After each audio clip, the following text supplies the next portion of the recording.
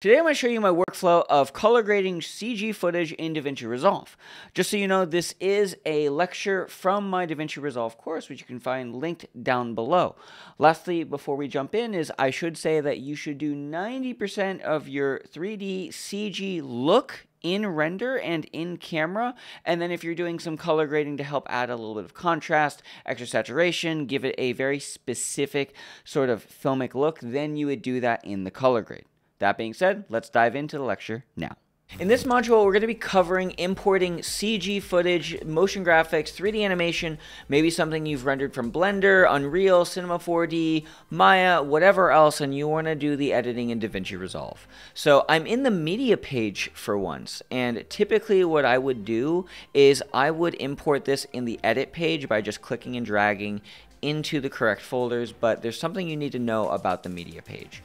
If you are using DaVinci for the very first time, the default frame display mode, so if you click on these three dots up here, is going to be set to individual. So if I unselect sequence and select individual, it's going to give me a single image of every single frame in this animation. So if this is going over your head, most CG footage is rendered as an image sequence, as in frames one by one after another. You have this giant folder of giant images, etc., etc.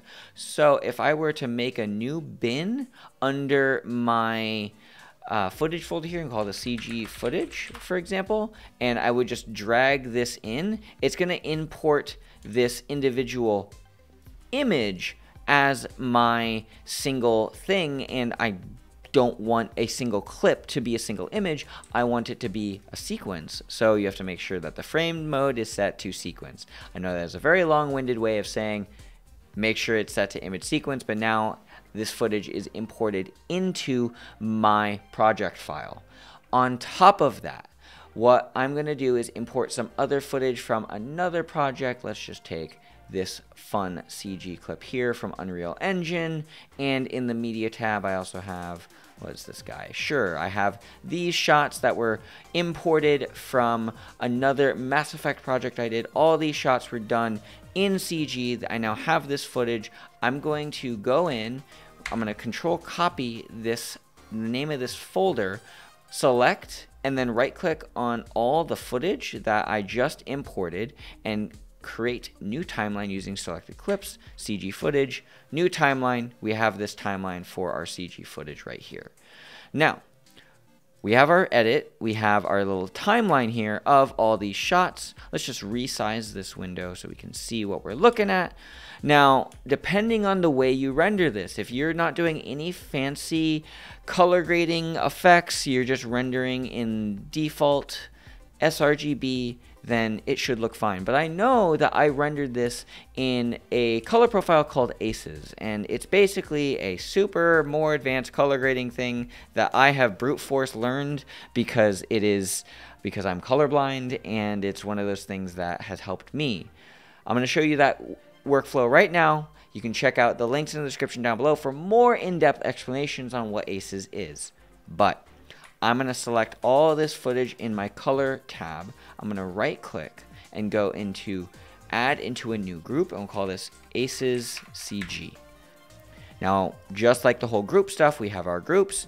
We're not going to use the color space transform. We're going to use the ACES transform. And I know that these three clips were imported from Unreal Engine, or made in Unreal Engine. This clip, however, was made in Cinema4D, but they both were rendered in ACES CG. So with this in mind, this first node is going to be ACES CG, and the output is going to be ACES CG, and nothing's really going to happen. But now what I'm going to do is I'm going to go to the group out. So right now we're in the group pre-clip. We're going to go to the group post-clip, and we're going to do ACES transform again, and the input is going to be ACES CG to, if I hit R for Rec 709, and now this is the actual correct color profile that these footage clips should be. So now if I want to do any color grading to any of these clips, what I would do is I would go into my individual clip, I would add whatever I wanted to this, maybe add some contrast. My favorite effects for CG footage are going to be my film grain. and I will drop that in right there. I will add some halation, and I will put this before. Maybe I will add another node by hitting Shift S. So this will be my CC. This will be my halation, and I can reset my curves and stuff. And I can just do that in this node over here. And then my film grain, I'm going to really crank up this shot because this is supposed to look like a cool looking medical camera. And typically when you're inside the human body, there's not a lot of light, so there's going to be a lot of noise. So really crank up that grain, just like that. And now I have a cool looking CG clip, just like that. And I would do all of my color grades on a clip by clip basis, now working in the ACES CG workspace, color space thing. Now I'm going to hide my gallery really quick, and we can see this footage, and it looks pretty good, and this clip doesn't look that bad. I would go in, and maybe right here, I want to copy those same grades from the previous clip, so I would just go to Clips, and I would middle mouse button click, so click this button down with all the grades that I want, and we will take all that stuff, and now we have that grade, just like that. The biggest thing you need to know about CG footage and color grading in your DaVinci Resolve, whether you're doing Premiere, After Effects, it doesn't matter.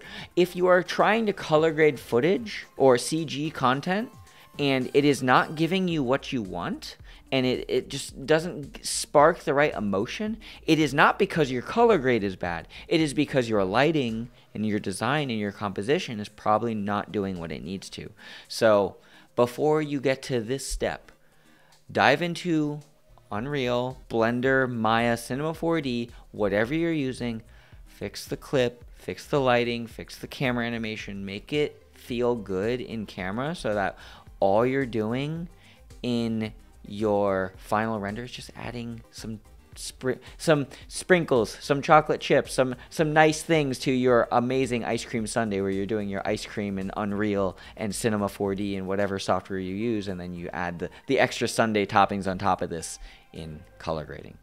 And sometimes vanilla ice cream is just fine. I know we're getting weird with a weird little food analogy, but I hope this little workflow will help you with your CG renders using DaVinci Resolve.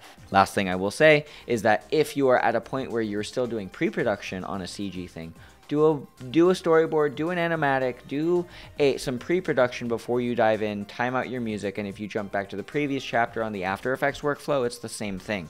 You block out your shots, and then you do all the animation in the other software. So I know this is a long one, but I hope this helps, and we're almost done with the DaVinci course. So go get some coffee, take a break, and we will wrap up in the next chapter.